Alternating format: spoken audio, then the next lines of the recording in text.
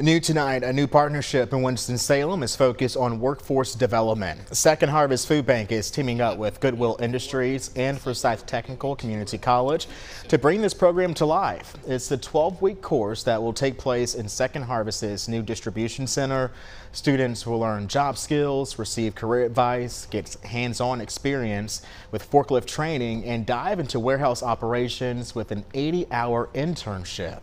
The goal here is to give students the resources they need for immediate employment.